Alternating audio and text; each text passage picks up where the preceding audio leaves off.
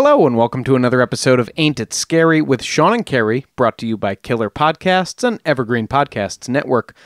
I'm the titular Sean. And I'm the very titular Carrie. It's the show that takes you inside the unbelievable, the unexplainable, the macabre, and the bizarre, and tries to find an answer. Hello, Caroline. Do you think the listener could hear my finger gun and wink that I get?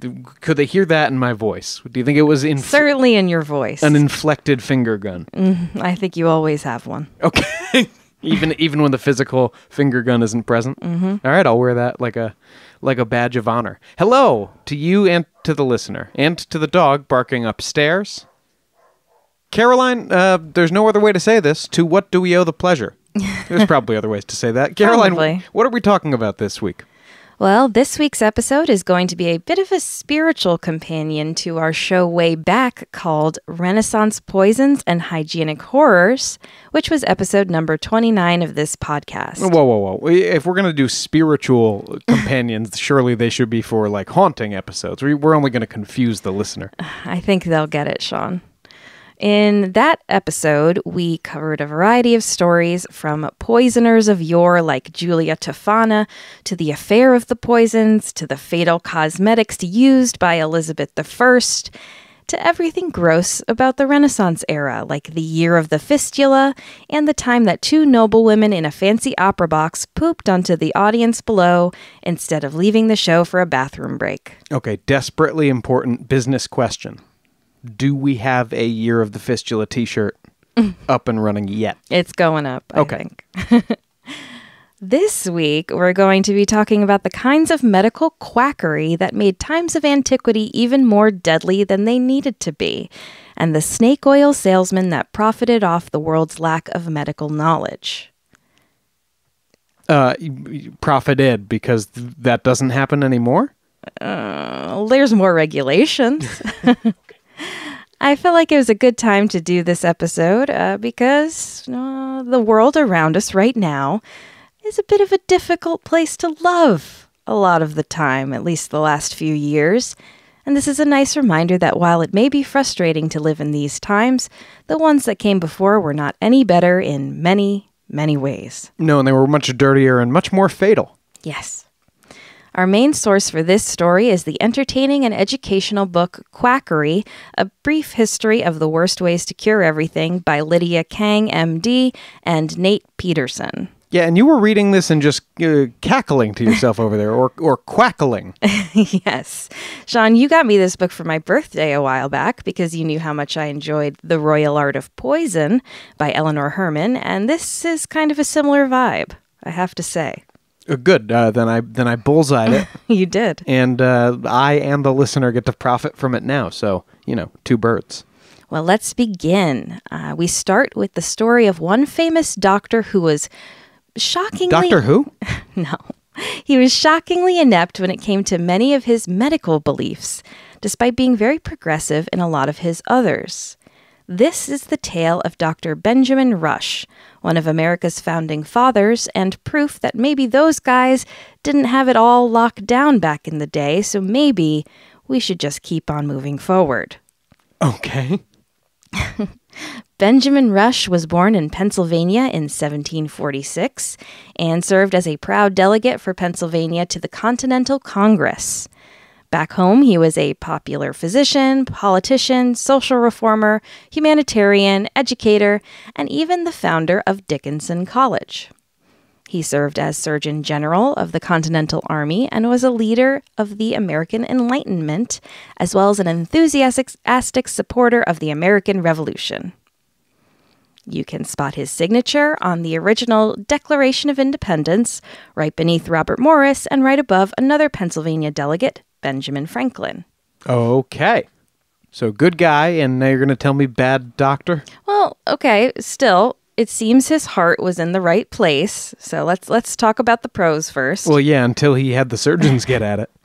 He opposed slavery, he improved education for women, and advocated for a more enlightened penal system. He was committed to organizing medical knowledge around explanatory theories rather than just relying on empirical methods, and he became a professor of chemistry, medical theory, and clinical practice at the University of Pennsylvania. A real Enlightenment man. Not only that, he was even referred to as the father of American psychiatry in 1965 by the American Psychiatric Association. Well, our friend Tom Cruise would have some things to say about that, but I applaud it. Yeah, otherwise, he seems like a pretty straight and narrow, great guy. Right? Yes. I mean, yeah, I guess. Well- But you're... oh, wait, no. I forgot what we were doing. No. Probably no. Well, he courted a lot of controversy over the years with his varied medical opinions, some of which can be recognized today as outright quackery. So, let's take a look. Okay, but these are at least, you're saying, things that weren't, like, in vogue ideas at the time. There were some in vogue ideas, but I will let our listeners know when these ideas are even being criticized by his contemporaries. So overall, his main theories seem to focus on Rush's idea that illness was the result of imbalances in the body's physical system, and these were caused by malfunctions in the brain. Okay, so the first part is kind of like how classical, like the Greeks thought about it, Yeah. right? Like humors. Yeah, we go into that later as well when we talk about bloodletting. But yeah, it's basically the body needs balance. He promoted a clean environment and the importance of personal and military hygiene, which was no doubt informed by his time encountering the horrors of the Revolutionary War. And military hygiene is when you just beat all the dirty places on your body with a crop. Well, just like maybe wash your hands sometimes. Okay. But his other beliefs were not so standard. While he pioneered the humane treatment of psychiatric patients, which is good, he also unfortunately felt that mental illness could be best treated with a dose of calomel. Sean. Yes, darling. What's calomel, you ask? I know that you did telepathically. Yes, I feel like it's either an anti-itch cream for your feet developed by Johnson & Johnson in the 80s, or it's like a fish oil. Well, calomel, not those. Okay. It was named for the Greek words for good and black, and it was a popular medicine between the 16th and early 20th centuries that came as an odorless white powder. Why was it called the good black then? Well, it was good because it supposedly helped your health, and black because that's the kind of bile it expelled. Oh, just get it right out of there. Taken orally, it was a potent cathartic, aka it would empty out your guts in just about any direction it could manage. Oh, so it wasn't, so like an emetic would be something that makes you throw up, right? And a laxative would be something that makes you... This was everything, even salivating. Oh, really? Yeah. Black? Among other things. Like- I think it was just an excess of salivation, but whatever came out the bottom was black, and they thought that was black bile and not just black stools. It was... Were the voms black? I'm not sure. I didn't get into the color of those. Why were they so specific that it was only the... Anyway. I don't know. This is the Greeks. They're like, I don't know, looks black to me. Calomel. Is that how old how old calomel is? It was named for the Greek words of good and black. Okay. So what is contained in it is definitely older because it contained mercury. Of course, which is exactly what Elizabeth was rubbing on her skin, right? To make it nice and white. And it's a metal we know today as being extremely damaging to the body, but which was used for centuries as a cure-all and makeup, as you mentioned, for just about anything and by just about everyone, including Napoleon Bonaparte, our boy Edgar Allan Poe, and even Little Women author Louisa May Alcott. Oh, great. And none of them went crazy.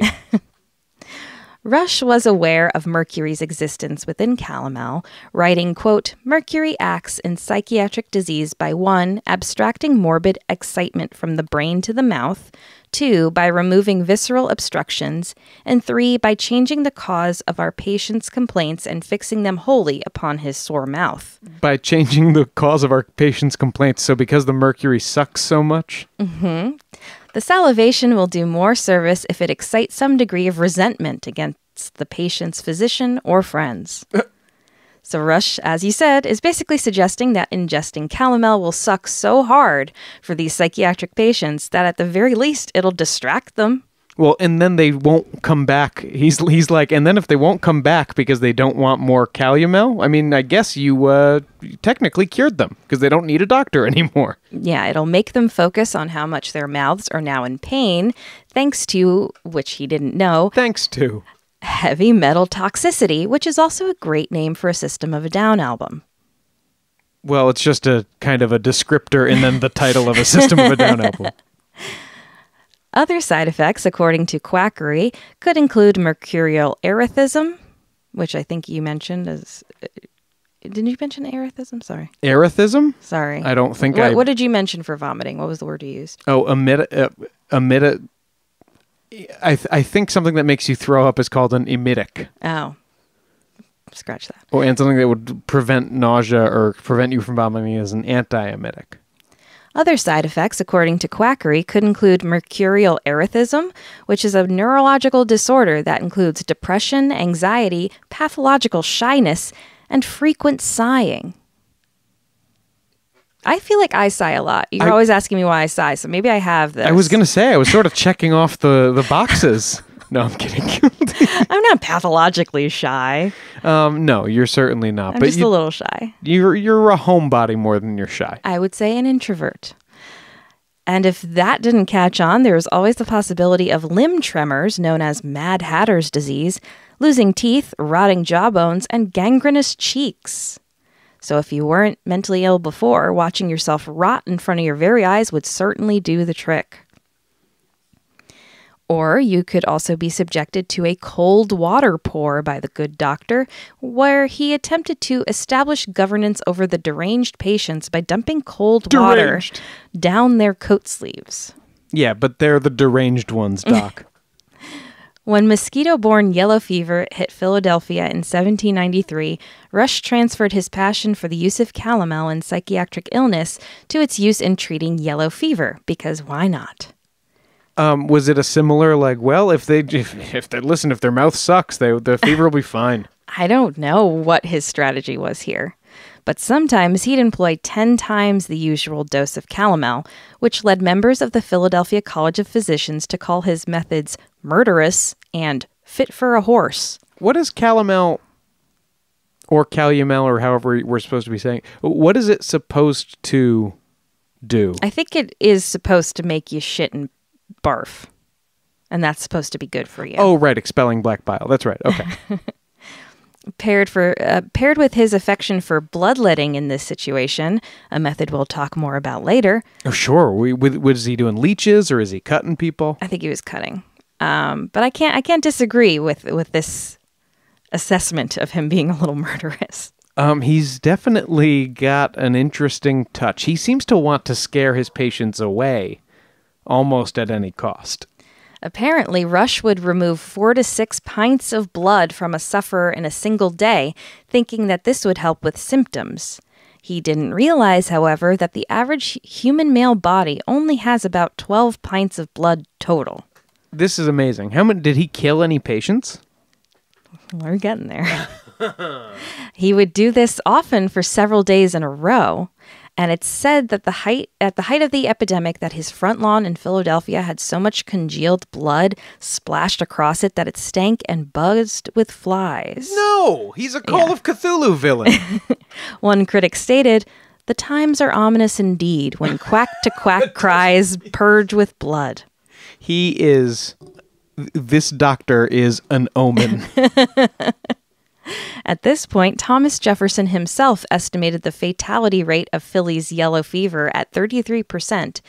But in 1960, the fatality rate of Rush's patients, as you just asked, at this same time was found to be 46%. Oh, so yeah. So he wasn't like convicted of murdering any of them, but he probably caused some deaths. Seeing him for treatment was literally more deadly than not. Our boy Alexander Hamilton even became ill with the fever during this time. And said, just please don't bring me to Jeffrey. Even he wouldn't turn to his old friend Dr. Rush for help. He wrote, "In his theory of bleeding and mercury, I was ever opposed to my friend, whom I greatly loved, but who had done much harm, in the sincerest persuasion that he was preserving life.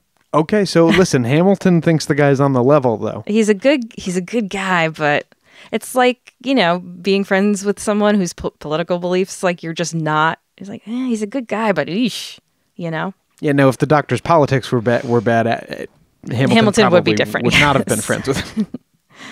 Rush did eventually help to contribute to the end of the epidemic, at least, as his passion for sanitation helped improve Philadelphia's standing water problem, which, of course, was the thing that was kind of spreading this because it was spread by mosquitoes. But it also happened to be around the time of the first autumn frost, which killed a lot of the mosquitoes. But it's the thought that counts.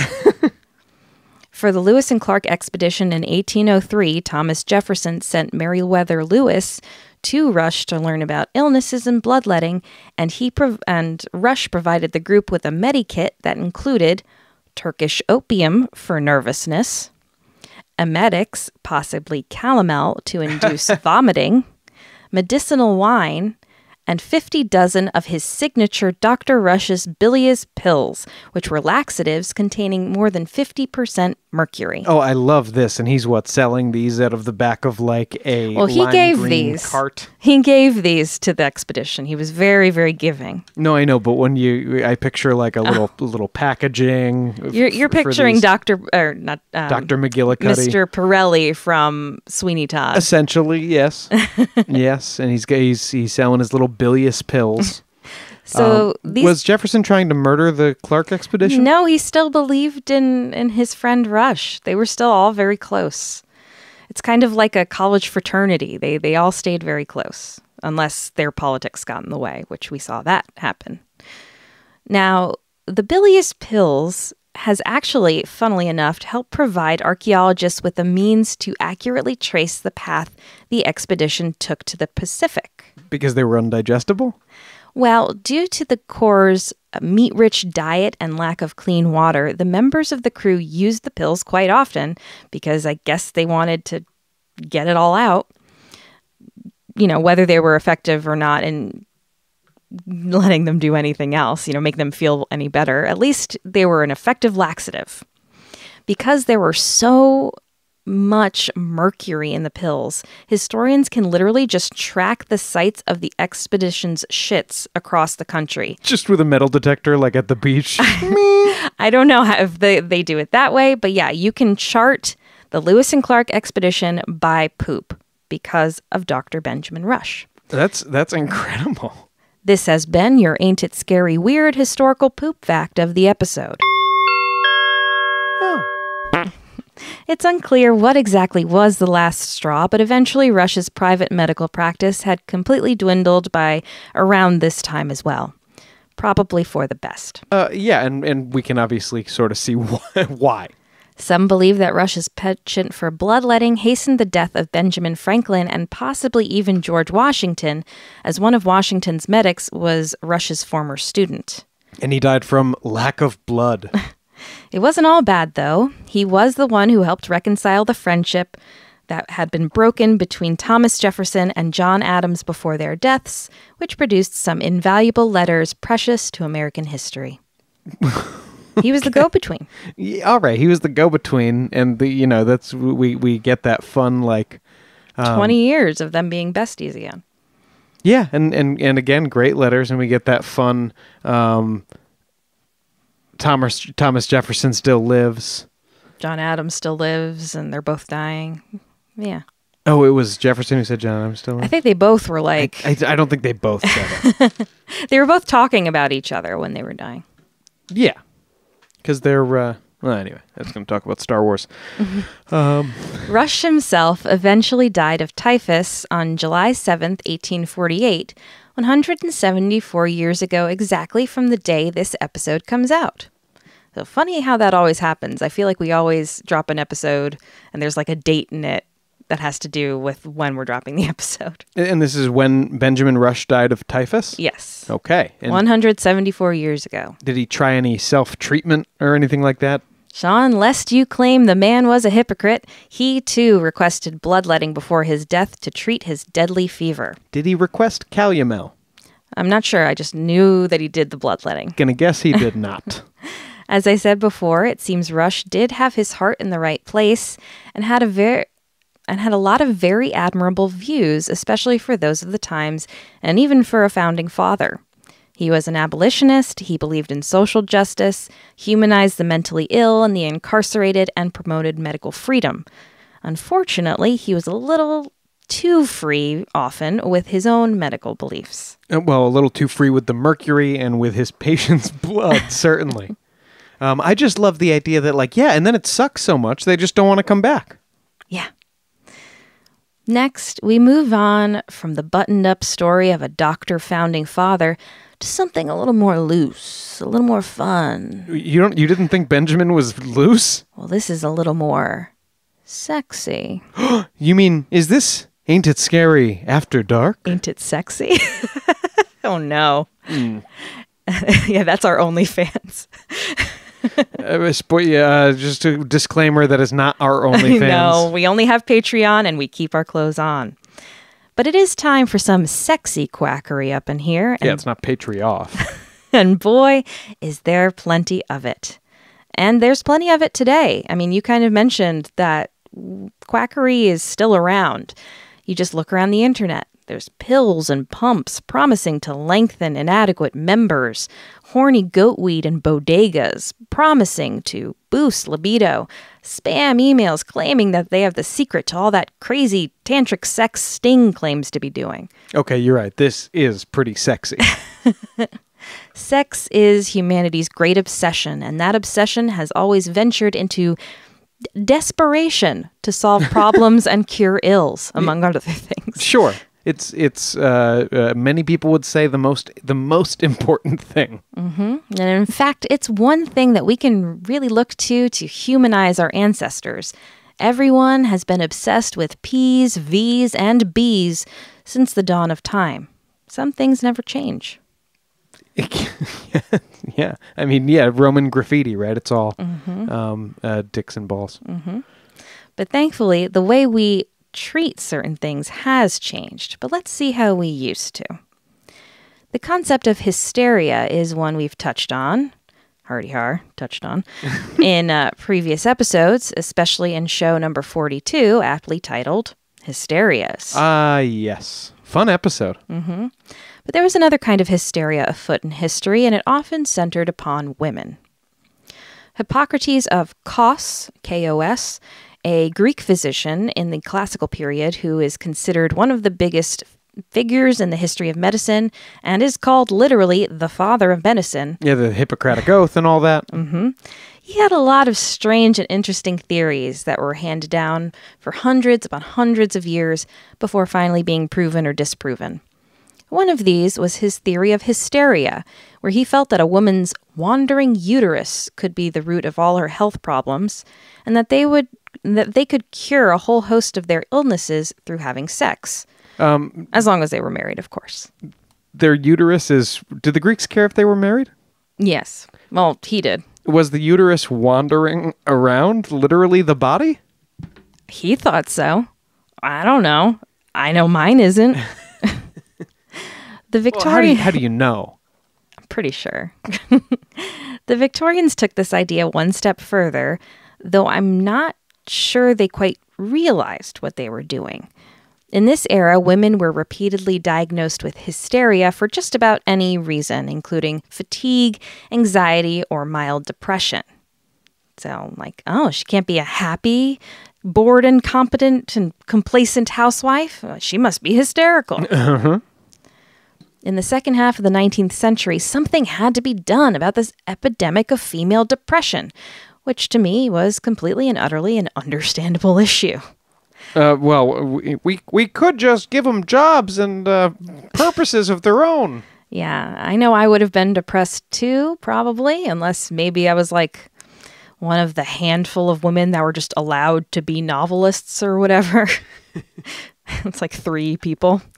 Dr. Russell Troll took the hysteria by the horns and began recommending a pelvic massage that was vigorous enough to eventually induce a hysterical paroxysm. What does that mean exactly? I'm gonna guess that it means orgasm, Carrie. It means diddle a lady till she has an orgasm. That'll make her happy. Well, And you know what? I can imagine why. Men of those times, and sadly we know many men even today, didn't generally care whether women experienced sexual pleasure or happiness of any sort. but certainly sexual pleasure. Their duty was to bear children, rinse and repeat. For those with a touch... and wash, too. You got to wash and then rinse the dishes. mother the children, of course. For those with a touch of depression or anxiety that were able to experience this new pelvic massage, I'm sure actually receiving pleasure was an absolute revelation. It wasn't a sexy act for the doctors performing it, though. Are you sure? Yeah, as Quackery states, they were kind of annoyed at having to do them at all. Doctors complained that the correct technique was very difficult to learn and was time-consuming to boot. Some exhausted physicians reported a pelvic massage took about an hour to successfully perform and led to cases of wrist ache. You could just get good, though. Yeah, these dudes were even trained for it, and they're taking forever. If you're taking an hour on to finger a lady, and you're telling me that you're not enjoying it, I'm not sure. Well, remember, these guys needed training to even do this. It seems like they're taking their time is all. I doubt 99% of the other men in the world were taking any sort of time to figure that shit out. So, at least they're devoted to their craft. Yeah. This act exhausted these poor MDs so much that they had to come with a more automatic way of distributing pelvic massages. Again, they weren't enjoying doing this for so long because they invented, in the late 19th century, the electromechanical vibrator. That was invented for this purpose? To replace their hands, yes, because their wrists were getting tired. Created by Dr. Joseph Mortimer Granville, these little wonders reduce massage time from 1 tiring hour to 5 paroxysmic minutes. Paroxysmic minutes. Paroxysmic? Paroxysmic. And I'm sure the ladies left the office smiling and satisfied. Now, was it these women's choice to have this procedure done? I think often the husband would say she's hysterical and force her to go to the doctor. And then they'd get this procedure and be like, all right, I'm feeling a little depressed today. I don't know. Maybe you should go back to the doctor. Eventually, these gadgets moved from the doctor's office to the home, and the modern woman could order her very own personal vibrator right out of the Sears catalog for a few bucks. Did they call them massagers or something? They called them like vibrators or vibrating machines, but they didn't have the same sort of thing that they do today. Like when you say vibrator, it's very sexual, but back in the day, it wasn't. Okay. Sure, it's a medical procedure. Mm-hmm. They became so popular, in fact, that they were the 5th electrical appliance introduced to the home. You have to. Well, yeah, sure. After you get your fleshlight and, and your television. Like toaster, tea kettle, vibrator. They were that essential, and again, with patriarchal beliefs of the day, I could understand why. Advertisements carefully omitted any reference to sexual pleasure, stating things like, quote, "The secret of the ages has been discovered in vibration. Great scientists tell us that we owe not only our health, but even our life strength to this wonderful force. Vibration promotes life and vigor, strength and beauty. Vibrate your body and make it well. You have no right to be sick." You have no right to be sick. Mm-hmm. I love how we haven't... Even when it's like, here's something for women, it's like, because you have no right to be sick. Well, especially patriarchal, thanks to some very instructional films from the 1920s, the secret fun of the pelvic massage became known to the masses and home vibrators became taboo. No more Sears orders. Because God forbid women enjoy pleasure. That would be just awful. Well, but also now we have all these hysterical women running around. Mm-hmm. But they didn't care in the 1920s. They were like, oh, well, I don't know. Speaking of not allowing the enjoyment of pleasure, have you met John Harvey Kellogg? Wait, he of the cornflakes? Yes. I love this guy. You've certainly met his products. Kellogg, along with his brother Will, created the breakfast cereal Kellogg's Corn Flakes, which originated the whole Kellogg brand. But let's get to those dry bits of no fun in a minute. And that's exactly what they're supposed to be, right? Mm-hmm. John Harvey Kellogg was a doctor, nutritionist, inventor, health activist, businessman, and, eugenicist who lived between the mid-1800s and mid-1900s. And a very devout Christian, right? Mm-hmm. He founded the Battle Creek Sanitarium in Michigan, which combined aspects of a European spa, hydrotherapy, hospital, and hotel into one destination. He is sort of parodied in the middling Matthew Broderick movie, The Road to Wellville. Yes. Kellogg was all about healthy eating and weight maintenance and touted the benefits of exercise, calorie restriction, vegetarianism, and abstinence from alcohol and tobacco. So it seems reasonable enough so far for a health guy, right? Yet these all seem like solid recommendations, if maybe a little stringent for the average Joe. Well, he also vehemently opposed the concept of masturbation. Yeah. Kellogg was obsessed with the idea that a little she or he bop was the literal unhealthiest thing you could do for your mind, body, and soul, deeming it self-abuse. Because he felt... Did he invent that term? He regularly used it. I'm sure he didn't invent it. Because he felt gluttony was fatal to his idea of chastity, he wanted to invent something so bland and so tasteless that all thoughts of pleasure and sex would be driven from your mind. So the idea is like eating flavorful food is going to make you horny? Yes, and he said you shouldn't eat pickles, you shouldn't have spices, rich meats and wine. All of that will make you horny. So, like, buffalo wings are horny. They're an aphrodisiac. Anything with flavor will make you horny. The hotter, the sexier. Enter Sylvester Graham, who in 1829 invented graham crackers from white bread devoid of nutrients and additives. God, you know what will make anything sexier? Is just dumping some hot nacho cheese right on top of it. It's going to make you horny. Sorry. Now, Kellogg took Graham's idea and ran with it, and Kellogg's Corn Flakes were born. Folks, this is literally true. That is where this cereal comes from. It's so you stop jerking off. Yes, they're made to be flavorless and boring so that you won't jerk off after you eat them. Yes, so think about that the next time you enjoy a big old bowl with your morning OJ. We'll learn more about snake oil salesmen, weird science, and more quacks than a duck pond after the break. More quacks than a duck pond. Caroline.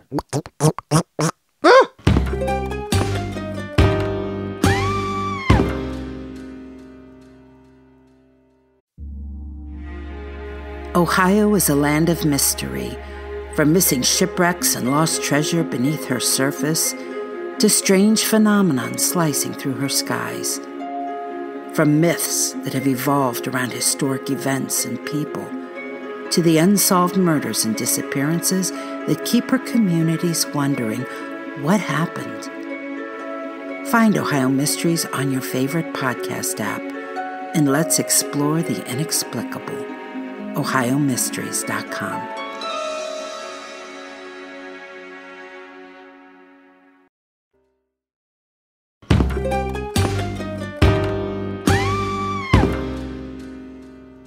We're back.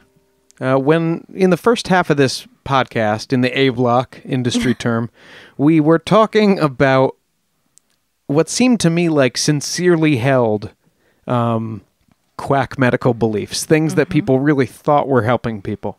But you said that in this back half here, Carrie, in the back nine, golf term, we were going to get into some... You're really mixing your metaphors here. We were going to get into a mixed bag, if you... I'm not going to mix the metaphors. The fourth metaphor in this sentence? Snake oil salesman. We're going to get into some actual honest-to-God con artists here. Yes, we've talked about a couple of doctors, one who seemed to have good intentions, one who would absolutely suck at a party. And now we're going to take a trip down Shady Lane and investigate the strange world of snake oil salesmen and their wares. Since the dawn of time, remedies and poultices have been produced and sold for those desperate enough to want a fix. And many of those creating these concoctions were very, very far from the medical profession. Not like being a doctor was always helpful in these cases, as we've so far seen, but still. Sure, you got your potions to restore your hit points. You got potions to restore your magic points. Here are some of my favorite frauds. Now, you've undoubtedly heard the term snake oil salesman before this podcast, but did you know it was referring to an actual person and his product? Oh, snake oil? The original snake oil salesman, TM, was named Clark Stanley, and he sold the aptly named Clark Stanley's snake oil liniment. But you can call me Clark the Snake, hey. This liniment was inspired by the traditional Chinese medicine made from the fat of Chinese water snakes, which was used in the 1800s in the American West by immigrant laborers to relieve pain, reduce inflammation, and treat arthritis. Ancient Chinese secret.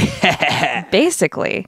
This Chinese snake oil was high in omega-3 fatty acids, which made it an actual effective anti-inflammatory. Like, they were doing something right there.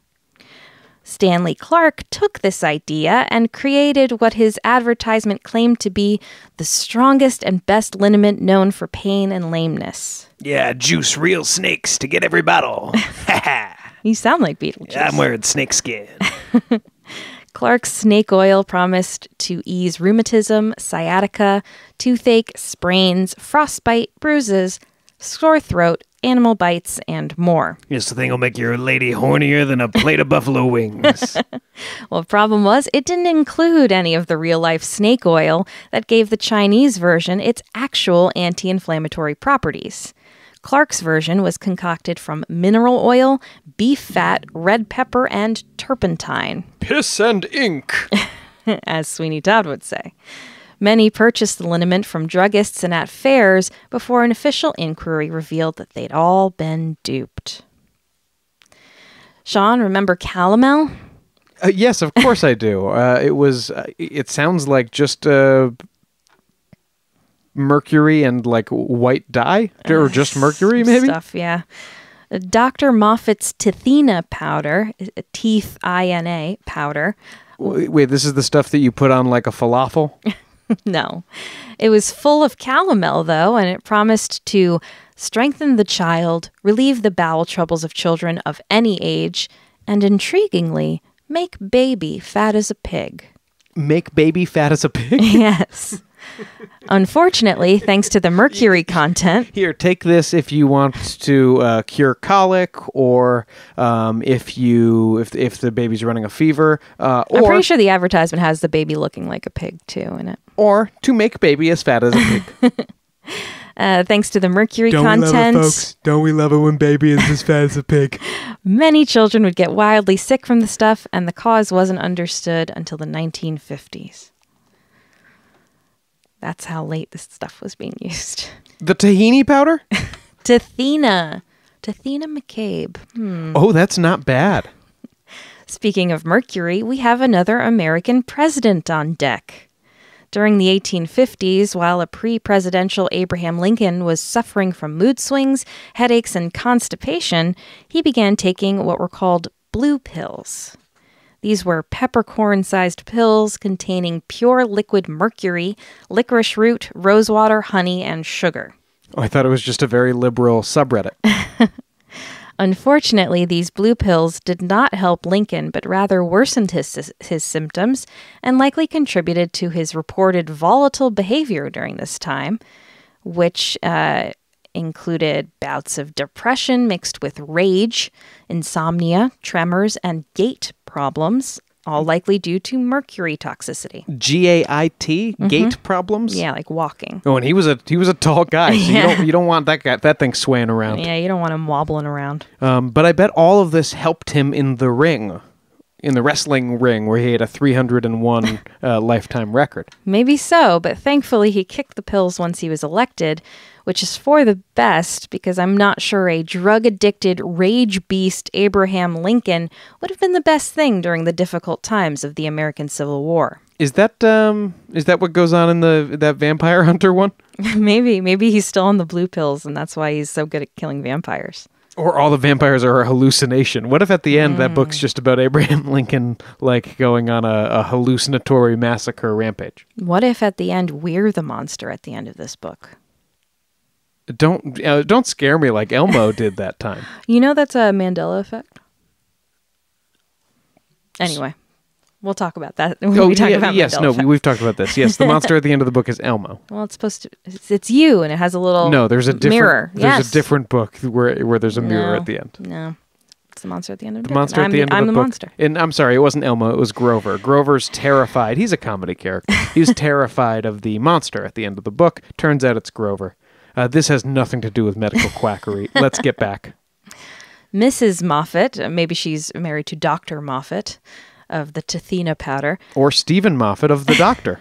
Mrs. Moffat's shoe fly powders for drunkenness. Shoe fly, don't bother me. Were popular for treating alcoholism until 1941, when a court case surrounding the product revealed that it contained antimony, a toxic metal which, like mercury, caused the product's signature vomitous reaction. Okay, but did it make people stop drinking? I guess some, because antimony is crazily still used outside of the U.S. to cure alcoholism, with a case being reported in the New England Journal of Medicine as recently as 2012. Really? So what do? They just, every time you drink, you just also drink something that makes you horribly throw up? I don't know what the idea is there. Arsenic is a well-known poison nowadays, but it seems back in the day there wasn't the same kind of certainty. Since it causes the skin surface to die and drop off, light topical use for things like psoriasis were effective, but excessive use could cause chronic arsenic toxicity. That didn't stop a variety of quack medicines from employing the stuff, like Aiken's tonic pills, compound sulfur lozenges, Gross's neuralgia pills. So many. These are all oral medicines. Mm-hmm. And antimalarials like tasteless ague and fever drops. So what we know about arsenic is if you rub it on a part of your skin where we want the skin to die and fall off, that happens. So but why if don't you you do it too much, your real skin falls off. Let's eat this. Mm-hmm. Dr. Thomas Fowler, not a snake oil man, but he may as well be, made the popular Fowler's solution in 1786, which contained 1% potassium arsenate and also some lavender flavoring added to prevent it from being mistaken for regular water. Well, the lavender sounds quite nice. Yes. It claimed to cure syphilis, parasitic infections, and fevers. It was even applied to some skin tumors with the hopes of dissolving them. Despite being called capricious, unpredictable, and uncontrollable both as to good and harm in a 1948 pharmacology texts, luminaries like Karl Marx and Charles Darwin continued using Fowler's, with the latter so devoted to the product that he is believed to have suffered from arsenic poisoning. Wow, and Darwin managed to pass along his genes, which in a way disproves his own theory. Next, we have colloidal silver. Does this bit of snake oil ring a bell? Colloidal silver. Do you have to put silver up your butt? Well, this so-called treatment came back into vogue recently thanks to the COVID-19 pandemic, where those willing to ingest bleach and horse paste gave it a shot as a cure for COVID. People like televangelist Jim Bakker promoted a silver solution for coronavirus on his show, which, of course, landed him in a lawsuit. In May 2020, the U.S. Food and Drug Administration went to court to stop an Oklahoma company called Energetics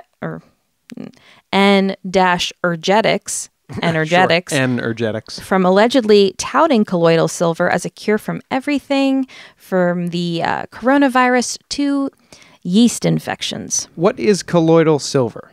It's just basically silver that you ingest. It's a kind of silver that you ingest in like a liquid usually or a powder form. Oh, that doesn't seem like something you should be doing. No, it doesn't cure anything. More often, it'll turn your skin blue, many times permanently. And eventually, if you have too much, it'll kill you. You know what? I've had some cheap silver rings, and it can turn your skin blue. Well, babe, that's green. You're colorblind. But close enough. Opium. You're just making a statement now? Made from the opium poppy. This substance has been known to us for more than 5,000 years, with ancient Sumerians calling it the joy plant, and the ancient Egyptians believing that the goddess Isis had given it to the god Ra for his headaches. Because even gods get migraines, I guess. Well, that was very kind of her, and it's maybe presumptuous of the Egyptians to just steal Ra's stash. Eventually, opium made its way into snake oil products like Mrs. Winslow's soothing syrup, Godfrey's cordial, Jane's carminative balsam, or Daffy's elixir. You know, is it a snake oil if it works? Because I guarantee the soothing syrup that was just full of opium, I bet it was soothing. Well, I mean, you're right. The main purpose was to put babies to sleep, but sometimes it would forever. It would kill the baby. Oh. Unfortunately, our aforementioned friend Alexander Hamilton used the stuff for his own kiddos. Did he kill any of them that way? I don't think so, but he did recommend a little weak white wine whey, diluted brandy punch, or even a teaspoonful or two of syrup of poppy to prevent restlessness and fits of crying till the breast 'tis forgotten. Till the breast is forgotten? That sounds like till they stop breathing. I guess. Dover's powder came on the scene in the 18th century and contained opium, ipecac, licorice, saltpeter, and potassium sulfate. Okay, so licorice just to make it taste bad? And ipecac to make you vomit? It's a wild mixture to me. It was meant to treat colds and fevers, but also could put people to sleep permanently. It would kill them, too. Oh. As creator Thomas Dover weirdly noted, some apothecaries have desired their patients to make their wills before they venture upon so large a dose. Encouraging. Maybe I'm gonna. You know what?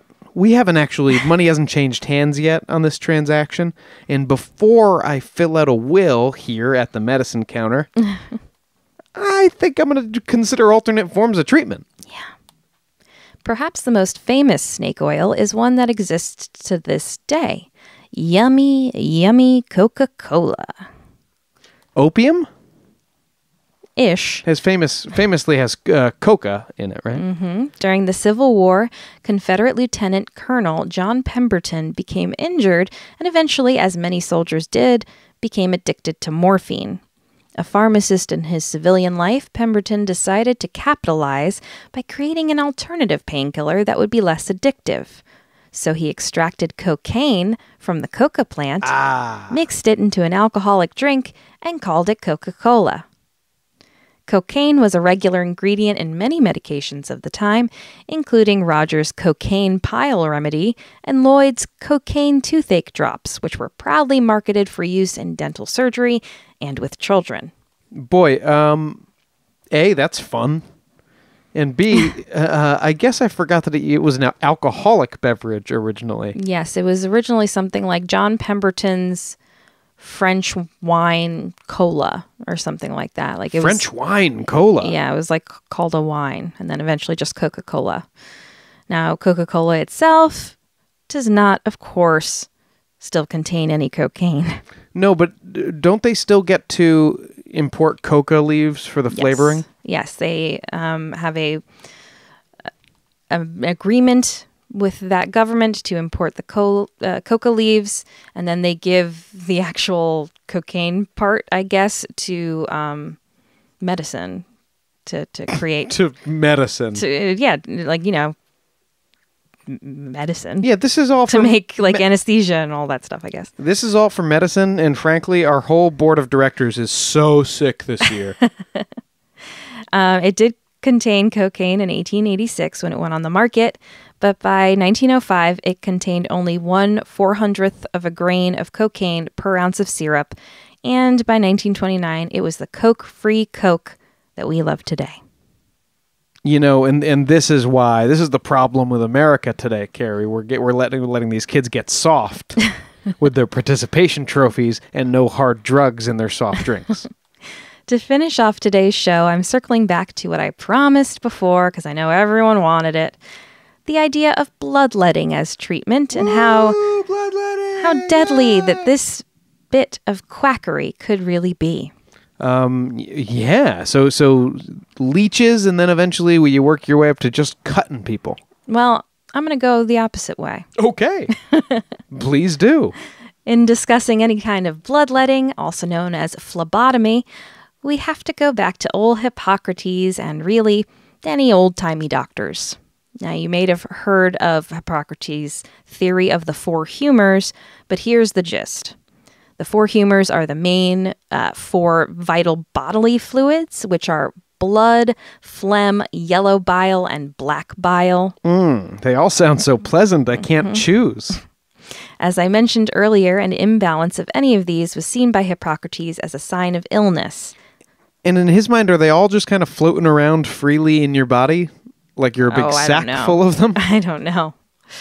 The balance of the four was absolutely key to health, and to achieve this balance when a patient was ill, doctors frequently turned to bloodletting, believing some illnesses were caused by too much blood or red bile. Other ways of purging the body and creating balance were via inducing vomiting or, clearing out the bowels. But let's focus on blood, shall we? Greek physician Galen wrote about the benefits of bloodletting, declaring it the solution for everything wrong with the body. Everything? Pretty much. He was a big fan. Barber surgeons in ancient Rome and medieval Europe would often be the ones tasked with the job, responsible for both trimming hair and nails, and amputations, cupping, leeching, more on that in a minute, and bloodletting. A lancet, which was a curved or pointed blade on the end of a handle, would be used to cut into the body, often the upper arm basilic vein, and blood would be allowed to drip out. Now, how much was up to the doc? Though remember that Benjamin Rush favored 4 to 6 pints at a time. Yeah, no, they won't let you give more than one at the... And even then, they're giving you cookies. At the blood bank. Yeah, and they give you cookies after. George Washington, who may have died thanks to his physician's aggressive bloodletting techniques, as we talked about, was bled of 5 to 9 pints of blood before dying shortly after. Well, but if you're so much of his blood. If you're cut from 12 down to 3, yeah, there's probably not enough to pump around. Yeah. The notorious psychiatric hospital, St. Mary of Bethlehem in London, nicknamed Bedlam, utilized the technique in the 18th century to treat a variety of behaviors and conditions.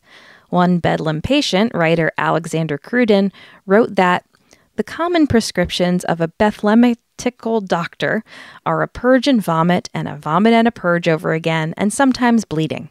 And sometimes another purge and a vomit. Yeah, lovely. Lancets weren't the only things that were used to purge blood from patients. We're back to leeches. Oh, good.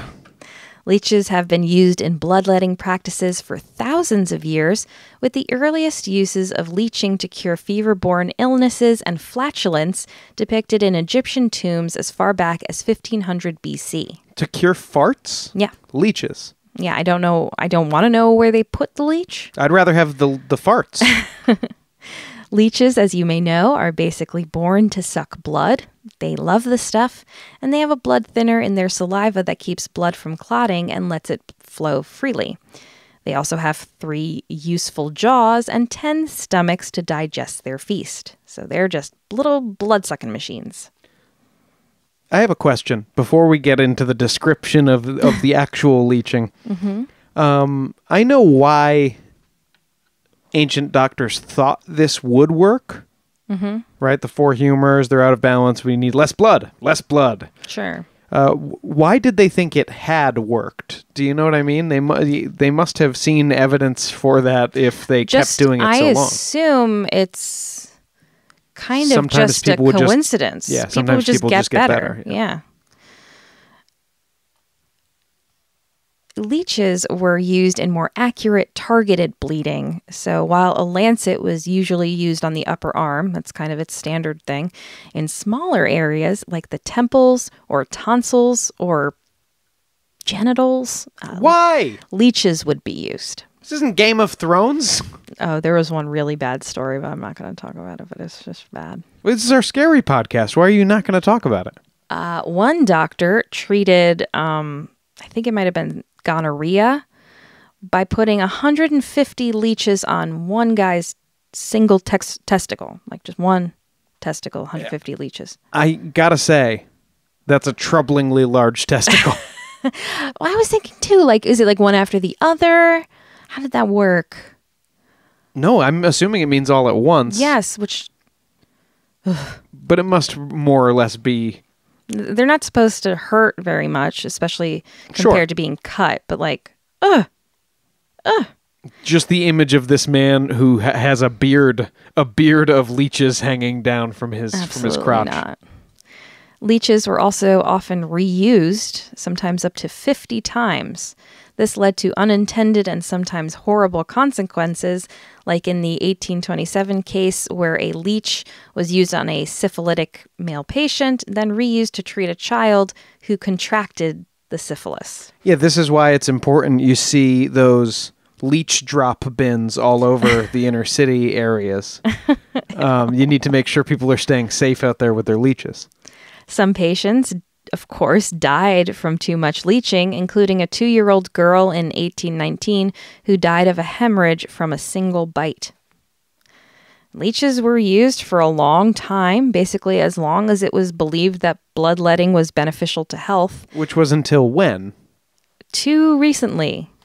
It was mostly a badge of embarrassment to have a leech bite, but during a short time when leeches were fashionable in the 19th century... What is this, the year of the fistula again? They were even embroidered onto dresses.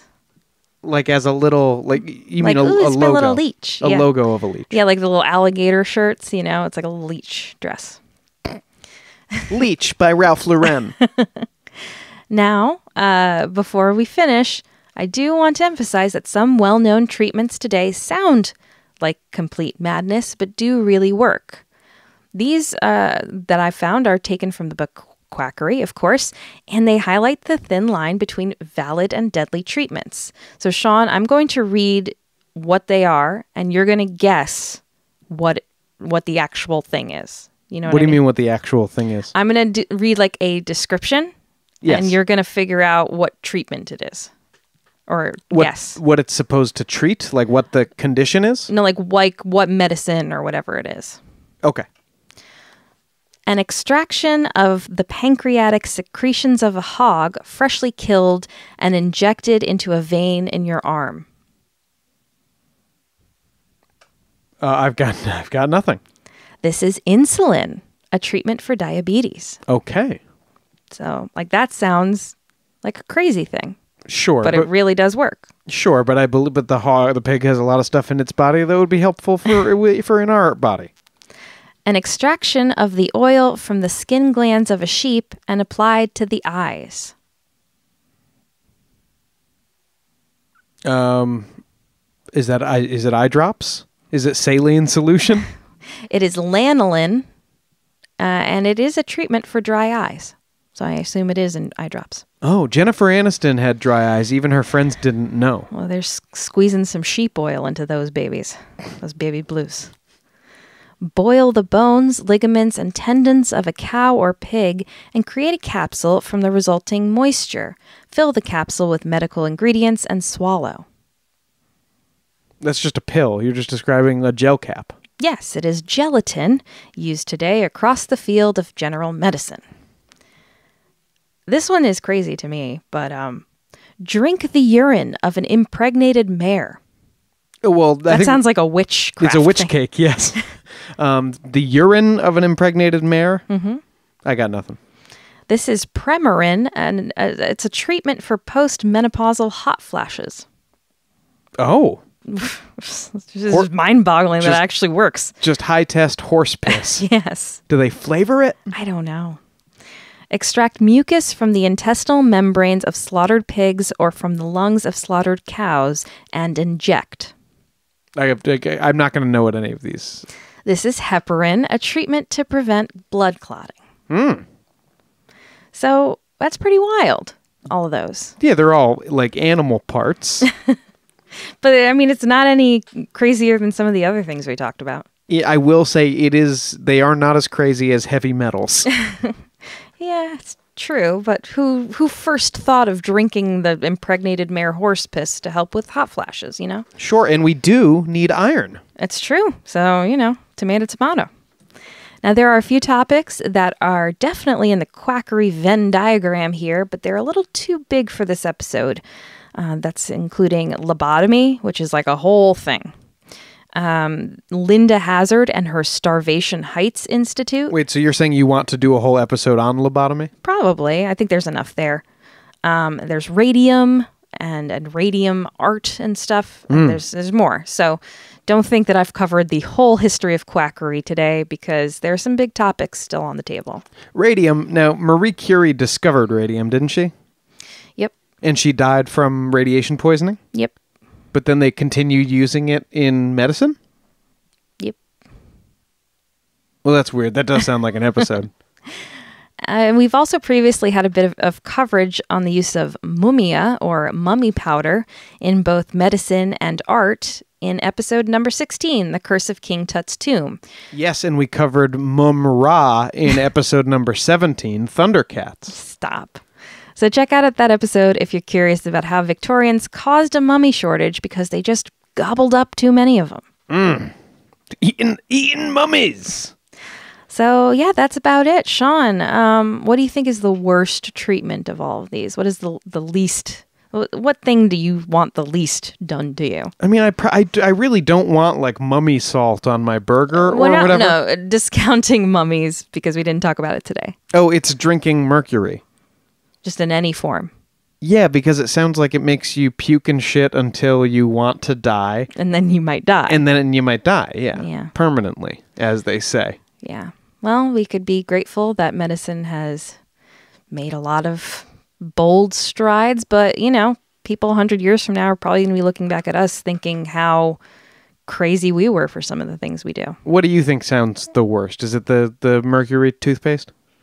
Mercury's pretty bad. Any of that, like the arsenic, the old lace, whatever is making your jawbone rot and your cheek be gangrenous, so you could see through to your.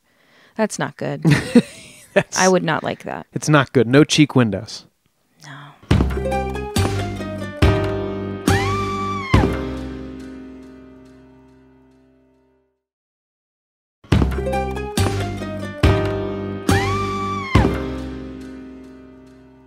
It's Lizard People Big World.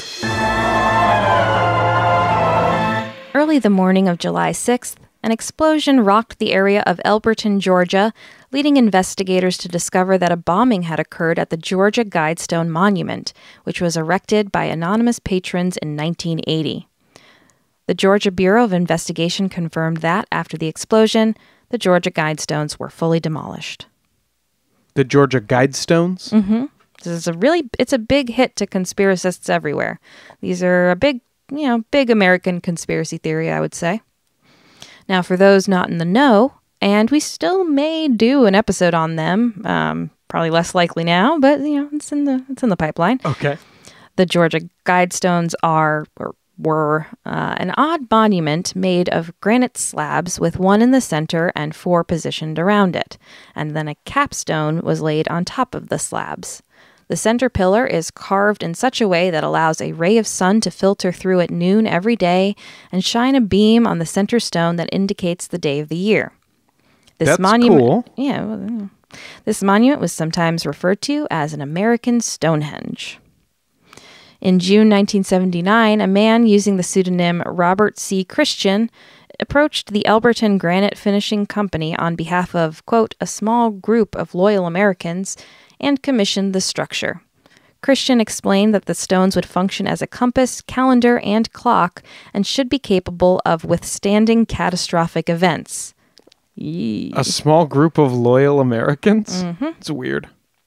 The stones have or had, a variety of inscriptions with 10 guidelines, or, similar to commandments, including maintain humanity under 500 million in perpetual balance with nature, and guide reproduction wisely, improving fitness and diversity. So it's a monument to eugenics? There's eugenic thoughts in there for sure.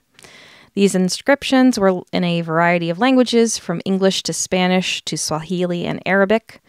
And naturally, due to their mysterious nature and strange commandments, they've been the subject of conspiracy curiosity for decades. Do people say that they're from aliens?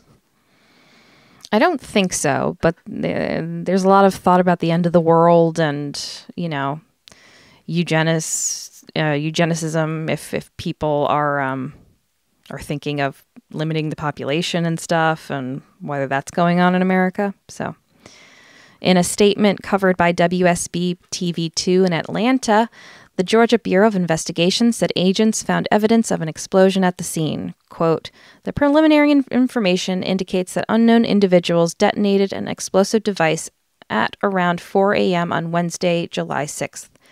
Elbert County Sheriff's Office personnel responded to discover the explosion destroyed a large portion of the structure. And from what I saw, it was at least one of the stones. Over the past few months, conspiracy theories about the stones have led to calls to destroy it.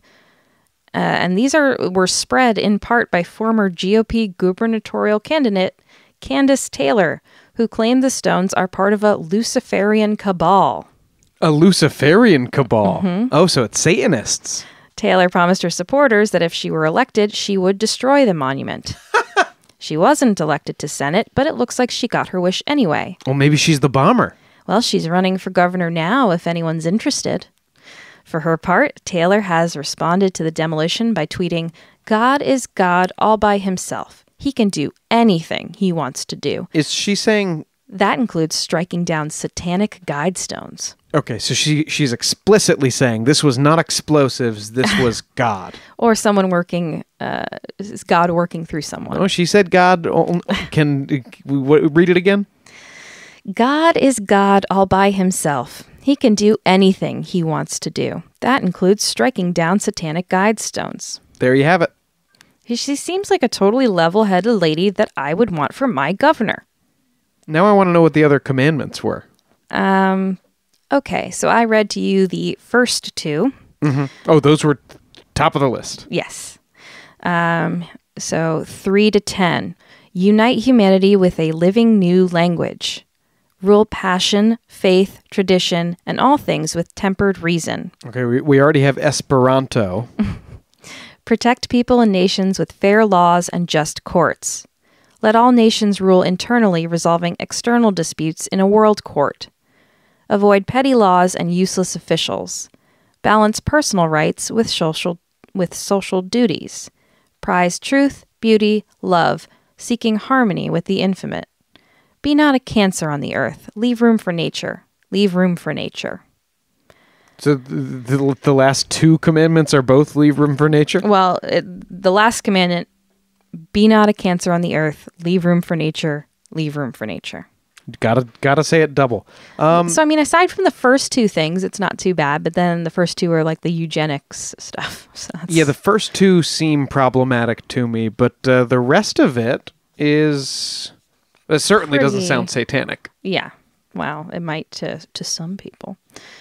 The guide stones would generally attract 20,000 tourists per year. It's unclear if investigators have identified any possible suspects in the explosion or what possible charges they would face, though in my opinion, it seems likely that it may have been the work of the same right-wing conspiracy theorists who believed they were satanic in the first place. I'm not saying specifically Taylor, but it was a commonly held theory, especially in Georgia. The Georgia Bureau of Investigation has said that for safety reasons, the remaining pillars had been completely demolished. So, no more seeing those anymore. So every day the beam of light would fall on... That date. On a calendar? Yeah. That's kind of cool when I want one. Well, you can't have this one. I just need guidance. Okay, but not that kind of guidance.